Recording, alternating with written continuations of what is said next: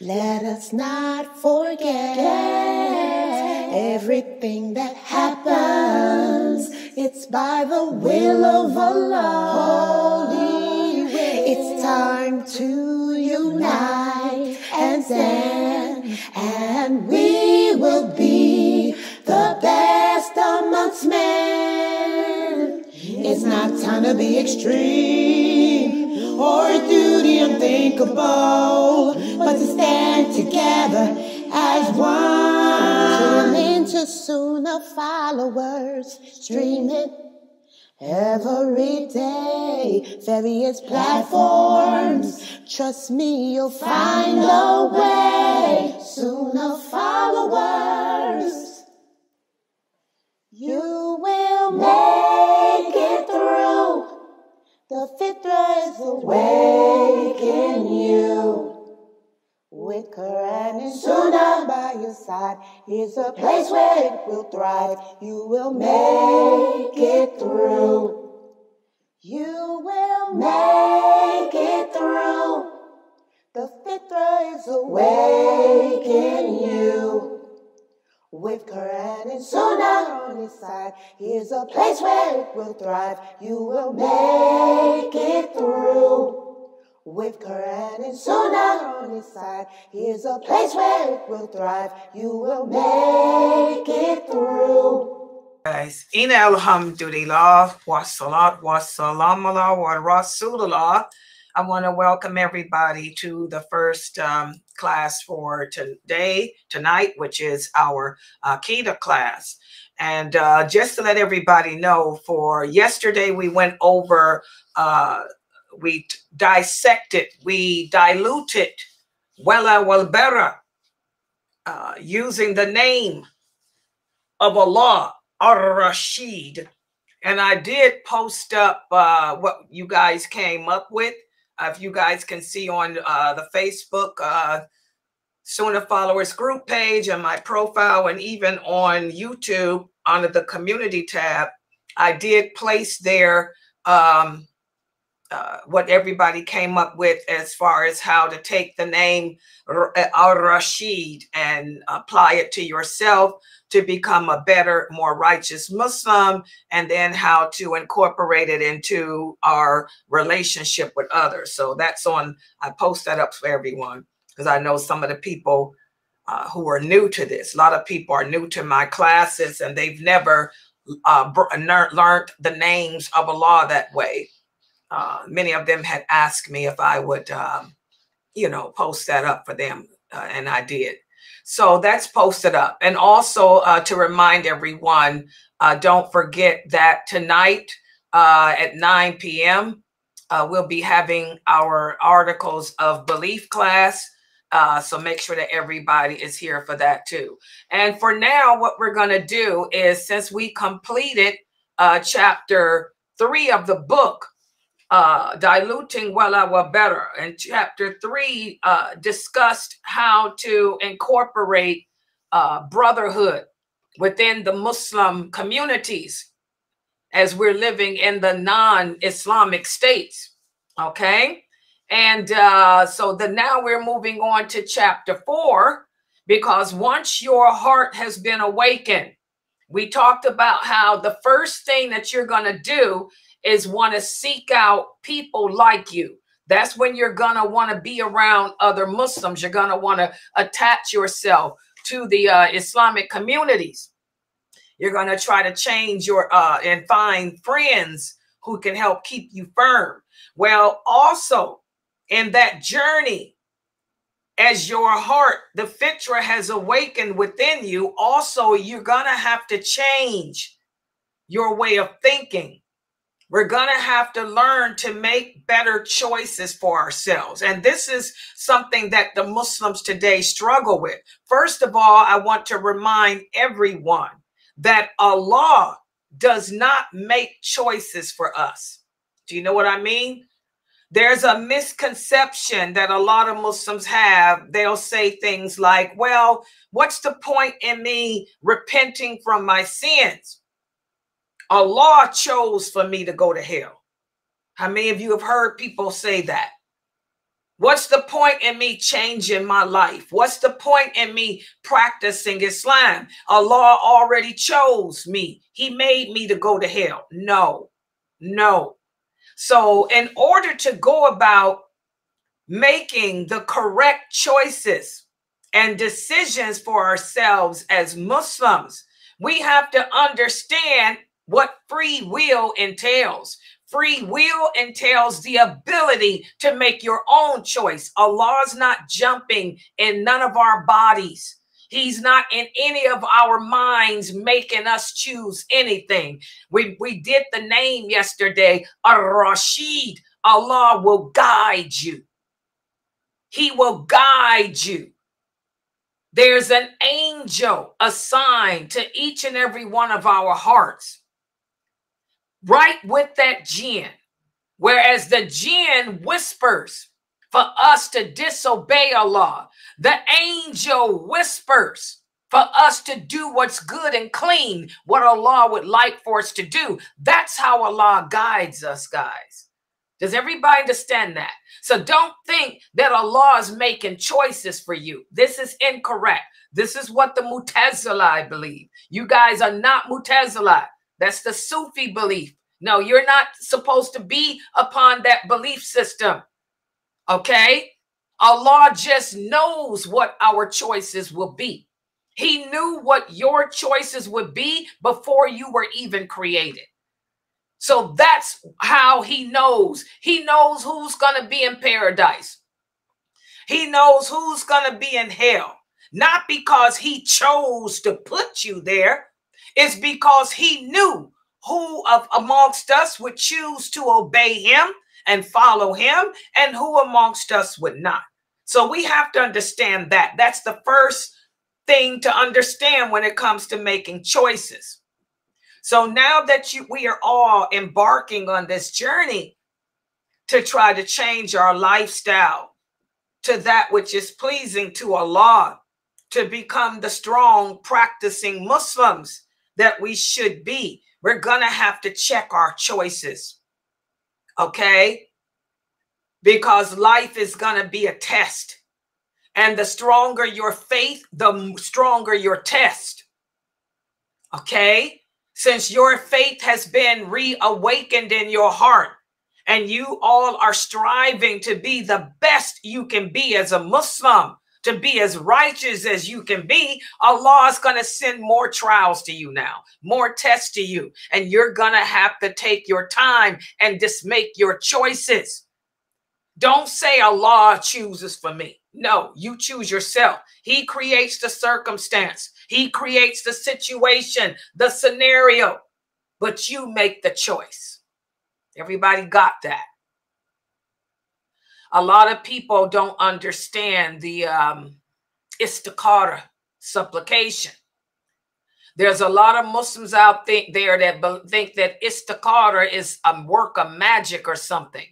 They think that if they want something, they're supposed to make istikhara, and then Allah is going to jump in their body and choose for them. No, no. Istikhara is just a supplication that we make, asking Allah to give us the ability. You're asking Allah to give you the ability that if the choice you make, first of all, you're asking Allah to guide you. You're asking Allah to allow that angel that is assigned to every one of our hearts. When we make that istikhara dua, that istikhara supplication, we're asking that Allah to allow that angel to guide us to what is best for us. But the reality is sometimes we listen to the angel, but other times we listen to our jinn, because we have both of these entities whispering to us. So when you perform the istikhara supplication, what you're saying is, oh Allah, please guide me. Please guide me to what's best for me. But should I choose what is not best for me, then give me the ability to walk away from it. Give me the ability to recognize that the choice was bad for me, and I can walk away from it. Don't allow me to stay in that bad decision and end up rejecting your qadr. That's what the istikhara is. That's what we're saying. You need to read the English part of it. Read the English meaning. So Allah is not jumping in your body, making any choices for you. We got the angel that's encouraging us to do what's best for us, and we got the jinn encouraging us to do what's not best for us. So you're saying, oh Allah, if I end up listening to the jinn and taking what's not best for me, let me be able to walk away from it. Let me recognize that it's bad. When I make that mistake, let me own up to it and give me the ability to walk away from it so I don't stay in that mistake. And I end up committing shirk el-ashkar, which is being discontent with my situation. That's istikhara. Does everybody understand what istikhara is? So we have to rid ourselves in order for us to progress in this class, because this chapter 4, what Sheikh Kareem Abu Zaid does in this chapter is he helps us to learn how to implement allegiance and disassociation when it comes to our decision-making process. But in order to do that, you have to understand as a Muslim that you make your own decisions, not Allah. Allah only guides. You choose. Is that clear to everyone?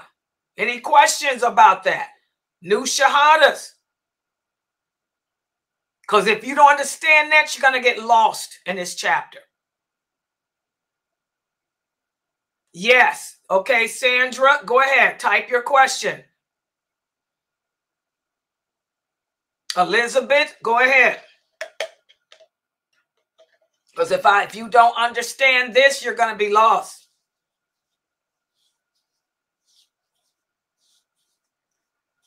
And Sam is asking, can you tell me why blind man killed his slave? I don't know anything about a blind man. I don't know anybody who's blind. So Sam, I don't know if you got the right website or not. I don't know anything about blind people. And I don't have any slaves. I don't know nothing about no slave. You know, the slave movement is over with in America. Oh yeah. I was born during the civil rights time in 1961. So I wasn't here for the slavery period. So I can't tell you nothing about no slaves. So I think you got the wrong website. This is an Islamic website. We're learning Islam. We're not here to talk about blind people or slaves. Thank you. Keep it moving. Go ahead, Sandra. All right. And by the way, do I have any moderators logged in on YouTube? If so, please deal with that. Okay, so exactly, Sandra, this is something that you're gonna have to understand. Exactly. Allah does not make the choice for you. You choose. That's what free will is. Remember when we began this journey? We talked about how after Allah created Adam, he ran his hand across Adam's back. And he said, and that's when all our souls appear. All of our souls appeared. Okay? And that's when Allah gathered all of us at Mount Arafat. And we all testified to La ilaha illallah. Okay?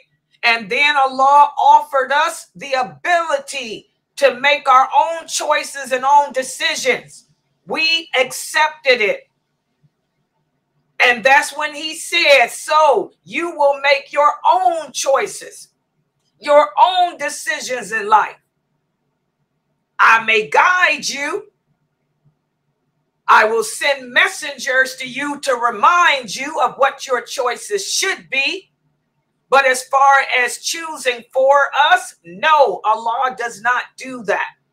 We choose for ourselves. Does everybody understand? So he made that through that angel that's assigned to our heart. The angel sends us good inspirations from Allah. That's the job of that angel. The job of that angel is to inspire you. Just like the job of that jinn is to get you to disobey Allah. They're fighting each other all the time. Sometimes we listen to that angel. Sometimes we listen to that jinn. Sometimes we make good choices, good decisions because we listen to that angel. But oftentimes we make bad ones because oftentimes we listen to the jinn. Because remember, our soul is criminal by nature. Yes. So now do you have it? Okay, good. What about you, Elizabeth? Is it okay? You understand? Let me know.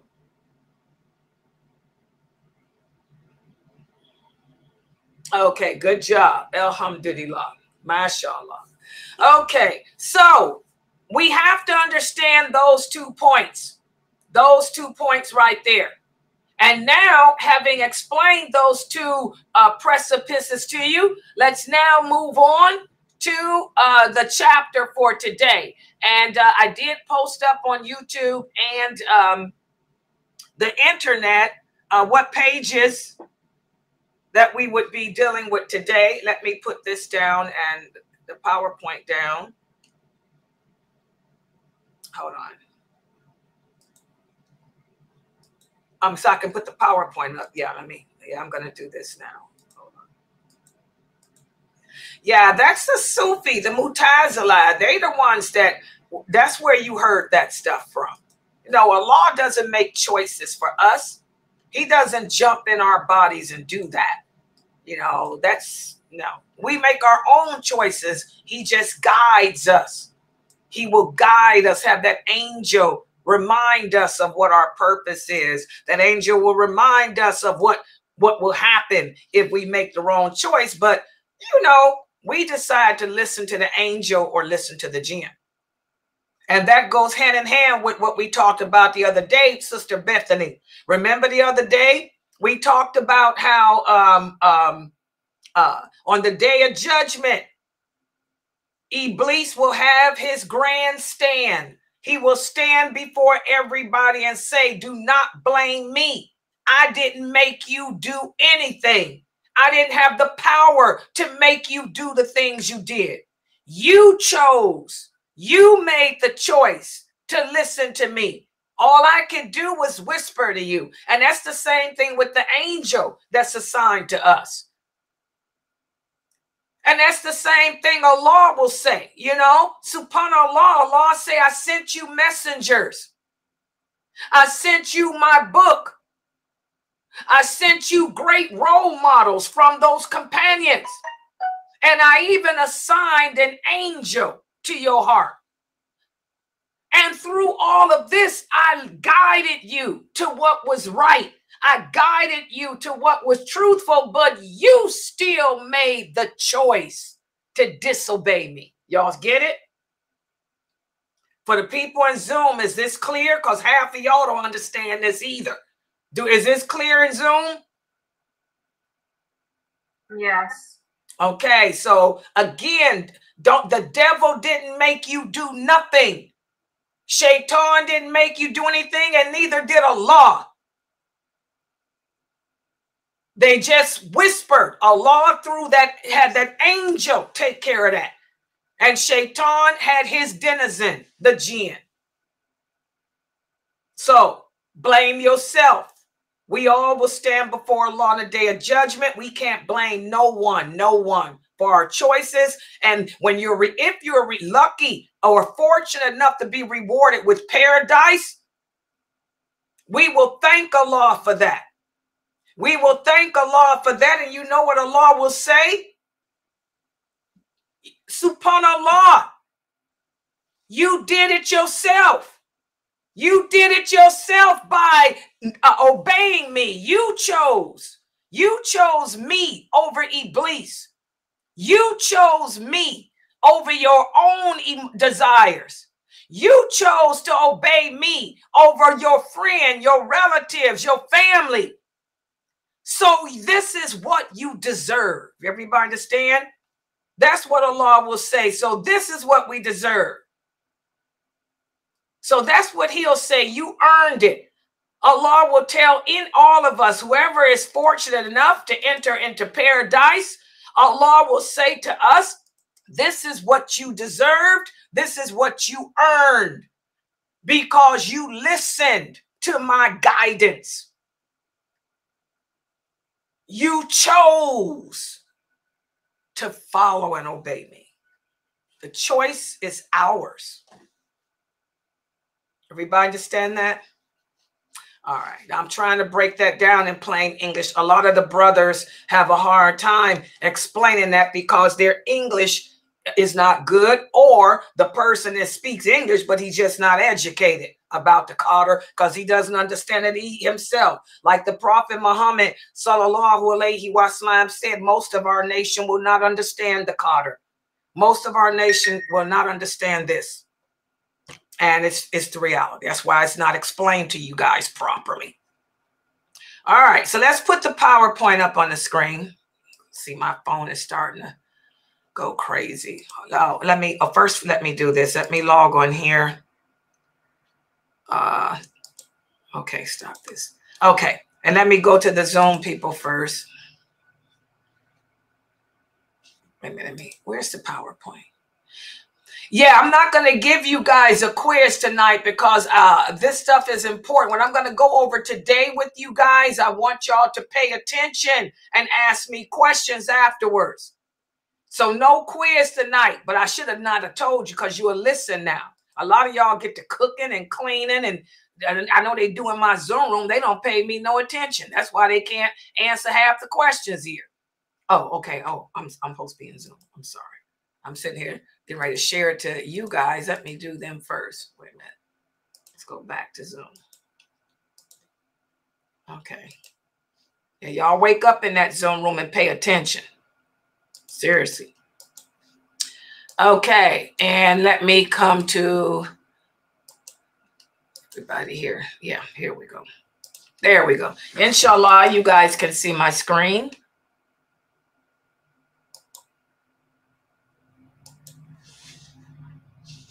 Okay, and I'm going to make it larger. And let me open. These people were texting me, and whatever they did, they messed up my phone with their text, whereas I can't see. I had it opened up to see on Facebook. Hold on, let me get it back open on Facebook so I can see what they're typing. Oh, God. Okay, here we go. This is Facebook. Okay, I'm trying to keep my eye on Facebook. Okay, let's share make the screen larger. Okay, inshallah. Yeah, this is the book.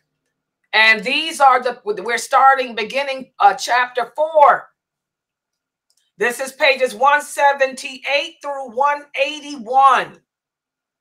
And this chapter of Sheikh Kareem Abu Zayd focuses on how to navigate allegiance and disassociation when it comes to our making choices in life or our decision making in life.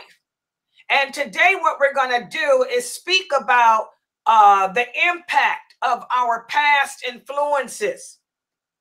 You know, we talked during Ramadan about how important it is for each and every one of us to hold ourselves accountable. And I hope you guys are still doing what I suggested we do. Remember during Ramadan, I said every night before you go to sleep, after you put the kids to bed and whatever, take some me time and think about your day. Review everything that you did from the time you woke up until that moment.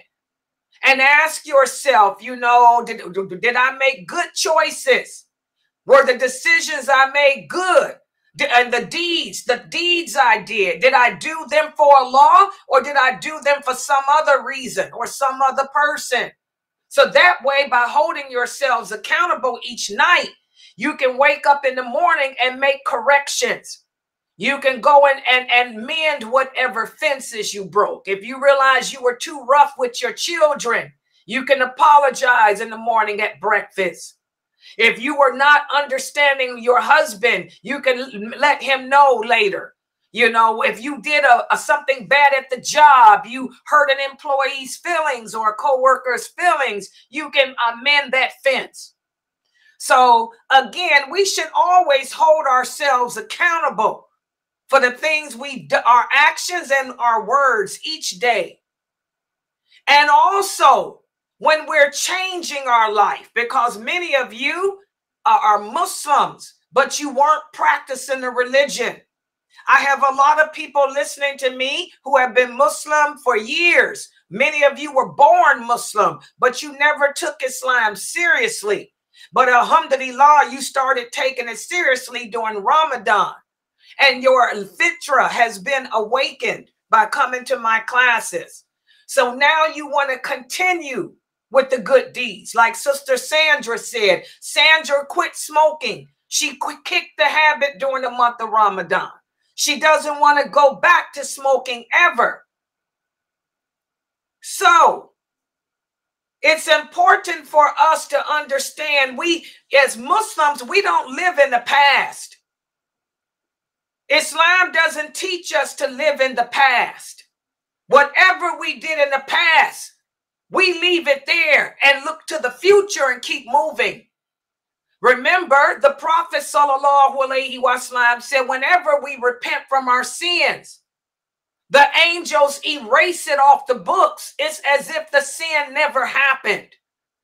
So whatever happened in the past, we leave it there. But the only thing we do walk away with from the past is understanding of its impact. Y'all understand that? It's important to understand the impact of past influences, to understand the impact of whatever the trial was and learn from it. Because by understanding the impact of what happened in the past, by understanding the impact of what occurred or its influences, this is when you cannot fall. You can assure that you don't fall into the same predicament again. Does everybody follow me with this? That's why you hear me always saying, I don't care about no conversion stories. There's a lot of Muslims that really like to hear conversion stories. Why? Who cares? There's people that's been Muslim all their life and they've been traveling around the world with their conversion story. They haven't made no growth. Everybody got a story. Who cares? You know, what have you learned from your story? What have you learned that you can put forth for tomorrow to not make the same mistakes again? So that's why I tell you guys, let whatever happened in the past be the past. Learn from it and keep it moving. So this is what this chapter is going to focus on. Let's look at the first part here. When it comes to personal decision making, we have to understand it's going to always be a challenge for us. Because whatever the choice is that we make, it will impact our spirituality. And being that most of us, our souls have been ignited, we're going to face choices that are going to require us to transition from one lifestyle to another. You want to better your situation. A lot of you sisters have gone through divorce. Your divorces have been final now. The iddat period, the waiting period is over. Okay, so now you have to transition from it. You got to leave that lifestyle, the lifestyle of a married woman, to now you're growing into the lifestyle of a single woman. And not only do we transition from one lifestyle to another, but we have to also change our social circles too. For you sisters who are newly divorced, you're going to find out that a lot of the women that used to be your friends when you were married, they're not going to be your friends now, because you represent a threat to them. And this is the reality. The brothers are not going to tell you this, but I can, because I'm a woman and I've been through that. I'm a threat to most women. That's why I only have 2 friends in my life, Aisha and Latifah. Everybody else look at me as a threat, and I don't know why, because I don't want they man. Subhanallah. So you're going to have to navigate and change your social circles too. For those of you who used to smoke, like Sandra, now you can't go in environments or social settings where the people are smoking now.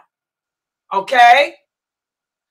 Previously ingrained habits that led to your disobedience of Allah, you're going to have to get rid of, let go of now. All of this comes with the igniting of the fitra, or the awakening of the fitra within the heart. And so this chapter is going to focus on how to evolve through this, in recognition of the importance of what Allah likes and what Allah dislikes. Everybody understand that? So, Wala Wal Bara, what does that mean in English? Wala refers to having loyalty and allegiance to Allah, to the religion, to the Prophet, to the Muslims. And Wal Bara refers to disassociating myself from anything that comes between that, any of that. So this becomes our compass for morality.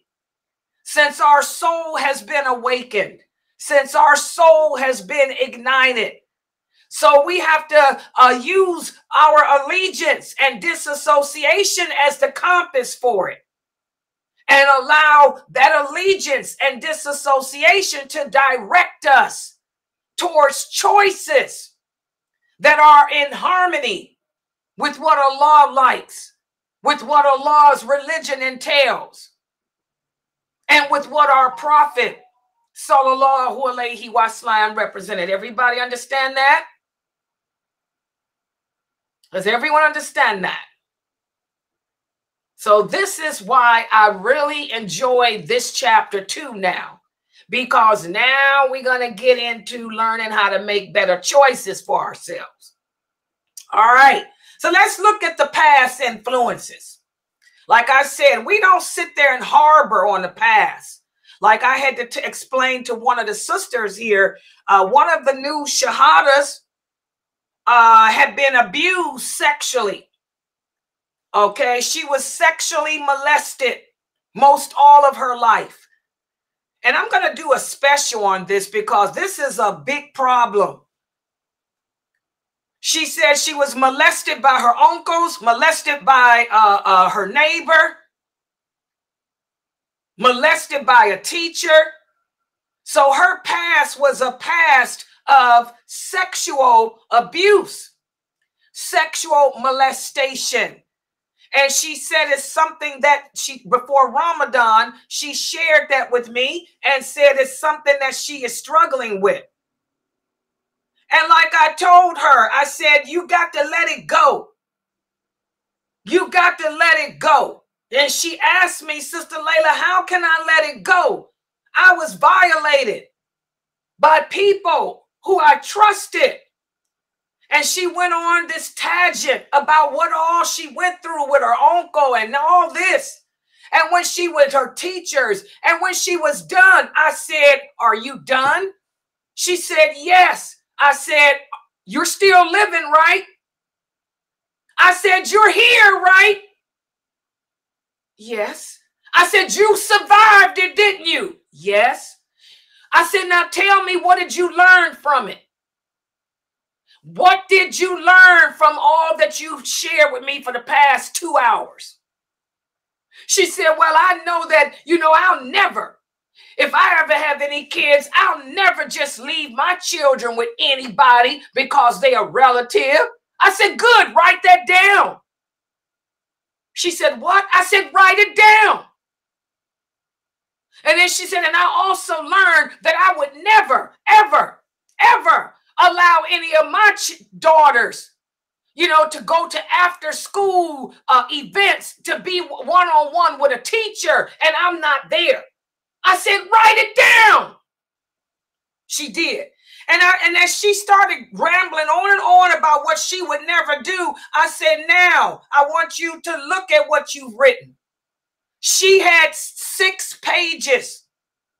6 pages of things she'd written down. I said, I want you to put at the top of that page, lessons learned. Lessons learned from my past. I said, take those lessons that you learned, read them off, put them in your heart, and tear the page up. And she did. I said, so now it's over. It's over. I said, you survived. It's over. You made it through all that. You've walked away with 6 pages worth of lessons learned that will make you a better mother, a better parent to your children, where you would never put your children in harm's way like your parents did you. So keep it moving. Don't think about it no more. I said, put S on your forehead for survivor. I told her, you're a survivor. You a survivor. She started laughing, of course. I said, and don't think about the past no more. Let it go. It's over. It's done. And mashallah, she's still here. And she's in our Zoom room. She comes all the time. And she's no problem. So, past influences. We don't live in the past. But it's important for us to analyze the factors that contributed to either the bad things that happened to us and also the factors that contributed to the good things. Because we can attain valuable insights from this, guys. This will help us to transform. This will help us to embrace Islam. This will help us to embrace allegiance and disassociation in our future personal choices. Like she said, she's going to make a good mother, inshallah, because she knows what to not do, what type of situation to not put her children in. So past influences are very important, guys, when it comes to decision making. Okay? So, oftentimes for many of us, we have to explore our childhood, not live in it. But like I had her do that day when she called me before Ramadan. We was on the phone all night. I had to go over all her terrible pity party experiences. When we explore the role of parental neglect, because that's the problem with a lot of us. A lot of you were born Muslim. I have a lot of Bantus here, people from the African countries. They were born Muslims. Their families were Muslim, but you never practiced or you never took Islam seriously. Why? Because of your parents. Your parents didn't do their job during the formative years. And this is why I am always reminding the sisters here. You guys know I am all about Islam. I am a woman of the Sunnah. A woman of the Sunnah. My role model is Aisha, radiallahu anha, and all those female companions. And I'll tell you, sisters, I know what my rights are as a woman. I know that I am not oppressed. I am not deprived or depraved. My Lord raised me up and gave me rights that no other woman ever had before. I have the right to be beautiful. I have the right to dress nicely. I have the right to take pride in my appearance out the house and in the house. But also I know the children come first. That is your job as a woman. If you have children, that's your priority, because you play a great role in the formative years of those children's life. Like when the Prophet sallallahu alaihi wasallam saw Umar radiallahu anha trying to take his son from his ex-wife. And the woman screamed and ran to the Prophet and said, "Who's most deserving of the child?" The Prophet said, "You are," because these are the formative years of his life. We've abandoned that today. A lot of you women are into working and making money.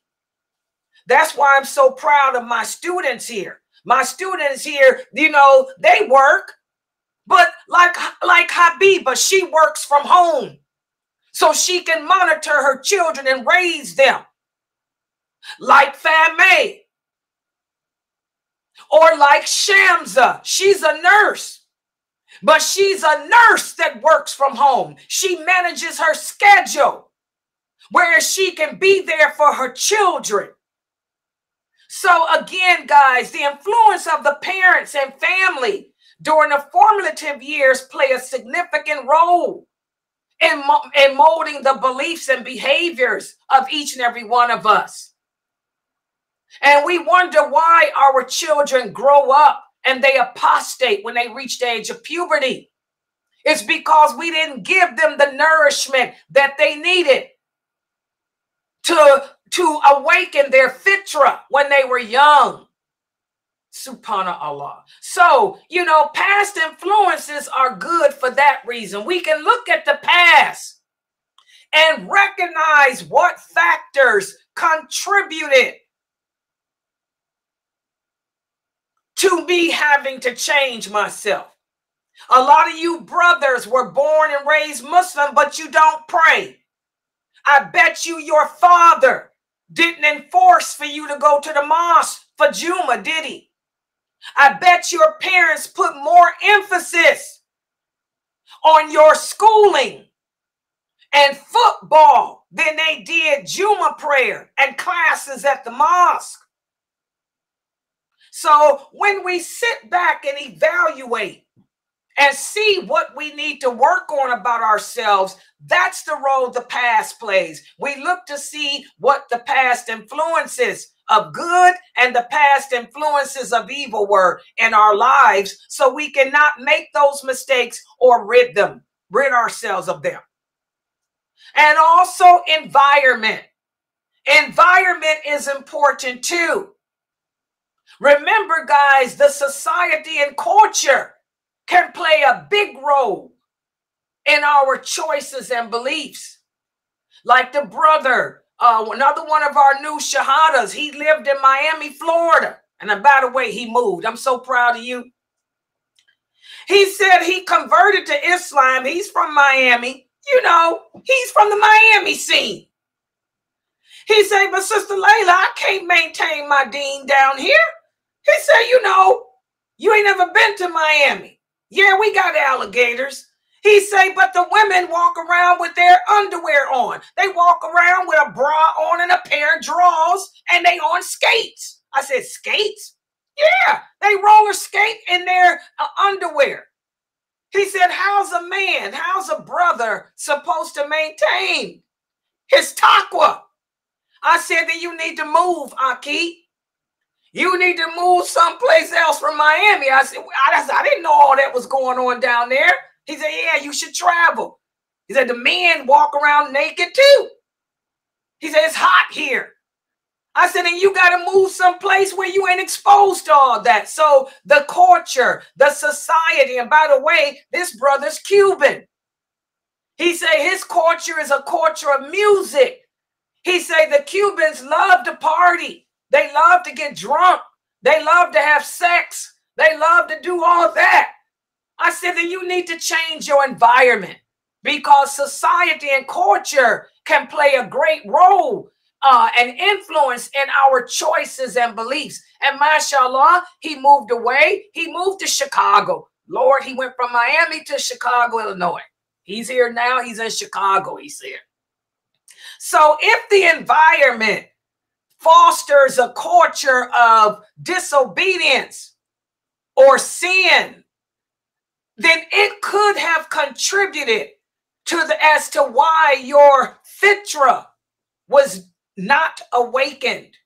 It will contribute as to whether or not you practice your religion correctly or not.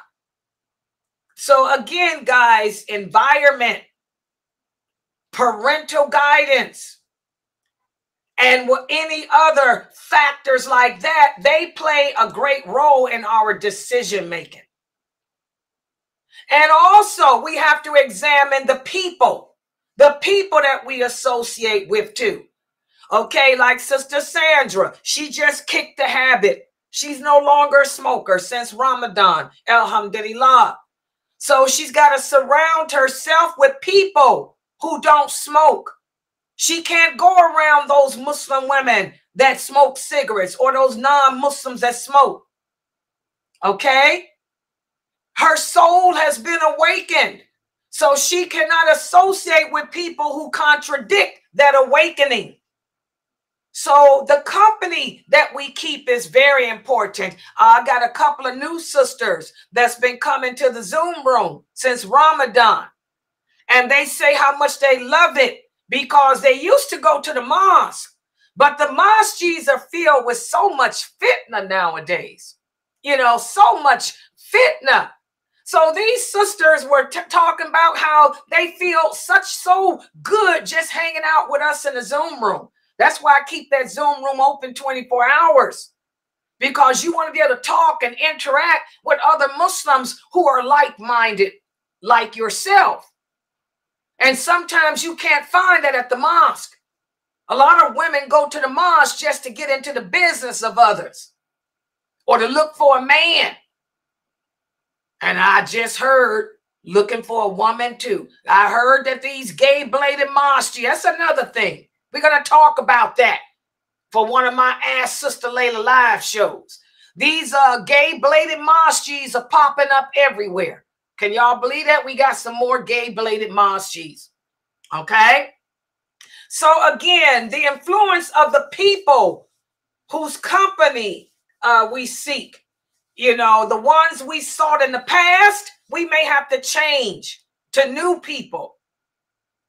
And also, finally, guys, we have to maintain Islamic knowledge. Remember, seeking knowledge of Islam is an obligation upon each and every one of us as Muslims.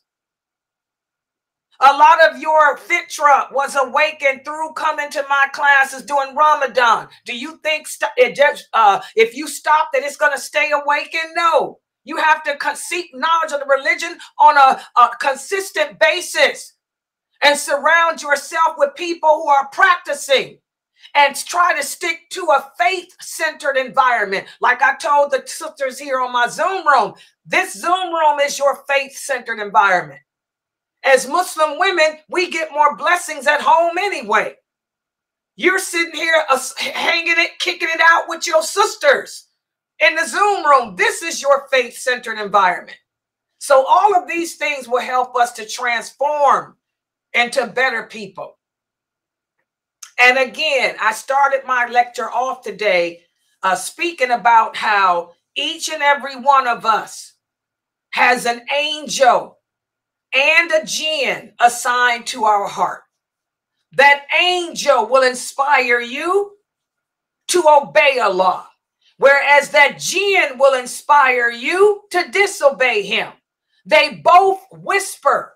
They both whisper through the heart. We're going to have to learn to overcome the whispers of that jinn, because in the decision-making journey towards showing allegiance to Allah and this religion and disassociating from that which opposes it, comes many challenges. And remember, whenever our faith increases, that's when Allah will send even stronger tests your way. So you're going to find yourself having to make choices and decisions in life that you never made before since Ramadan has ended. Okay?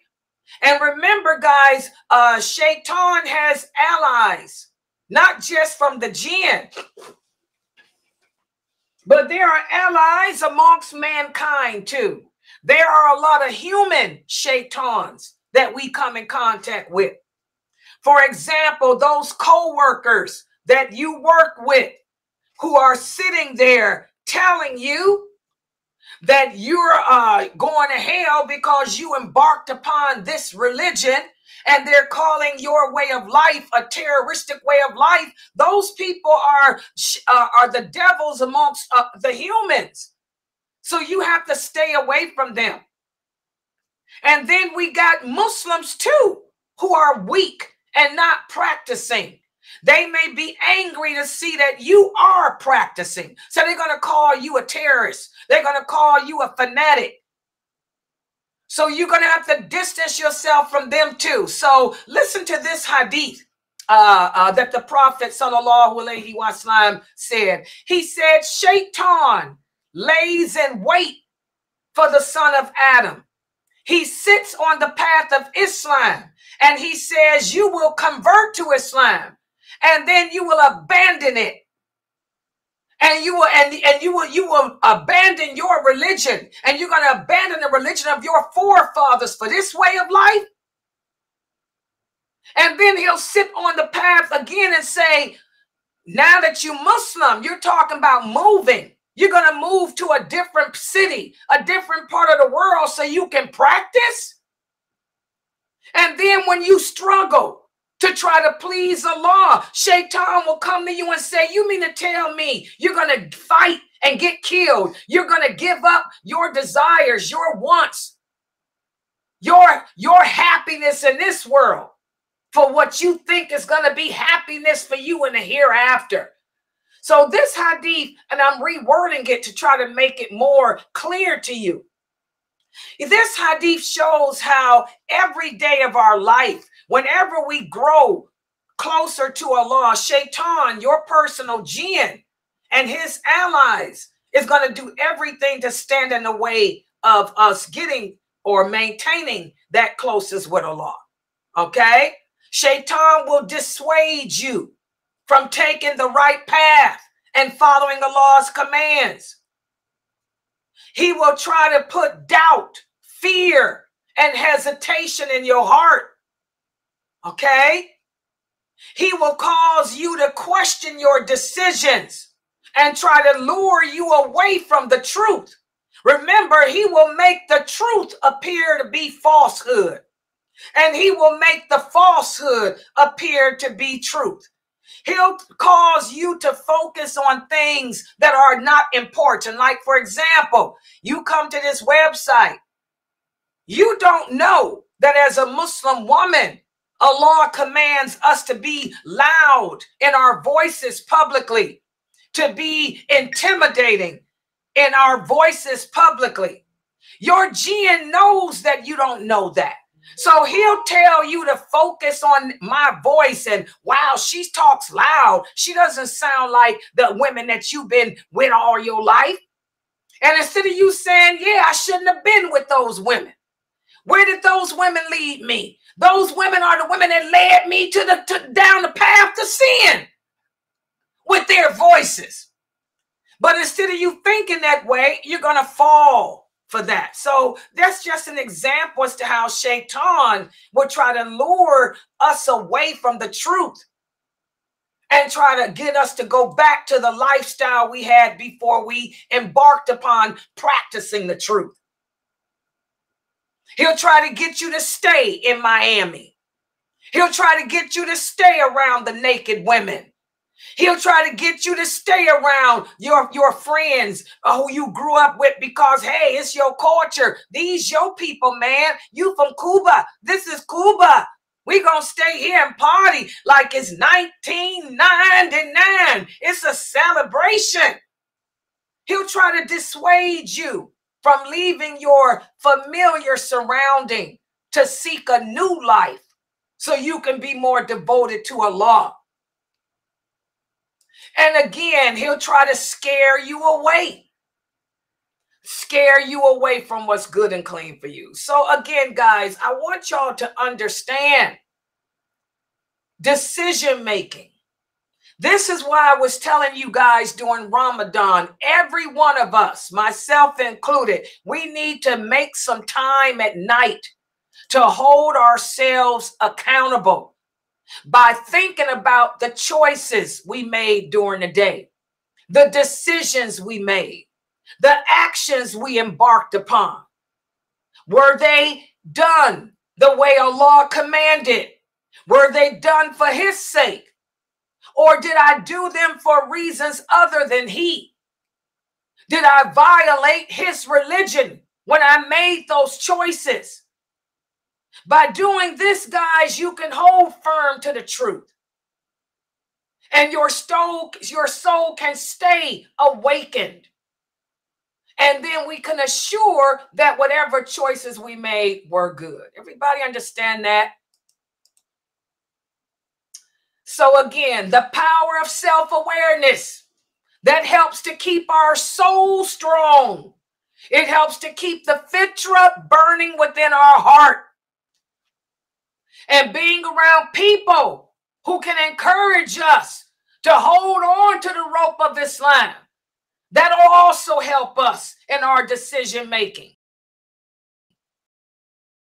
Seeking knowledge on a red contact with the people of knowledge, like you guys are here at this website with me, Jamali, Sheikh Morsi, and the rest of us here. This is how, we can embark upon the road that will end up being successful in the long run for us, okay? So I'm going to stop right here. Again, decision making. And this was just the introduction. The rest of this chapter, we're going to go into training sessions. What Kareem Abu Zayd does is he breaks it down different scenarios.